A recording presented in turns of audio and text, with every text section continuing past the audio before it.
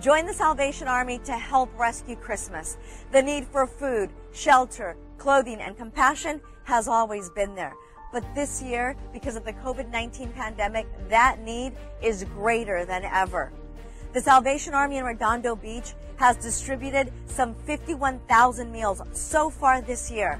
That's approximately 28 tons of food for people right here in our community. If you need aid, please reach out to the Salvation Army. And if you want to help rescue Christmas, join us on November 12th at 6 p.m. for our virtual Red Kettle Kickoff via Zoom, or donate to the website.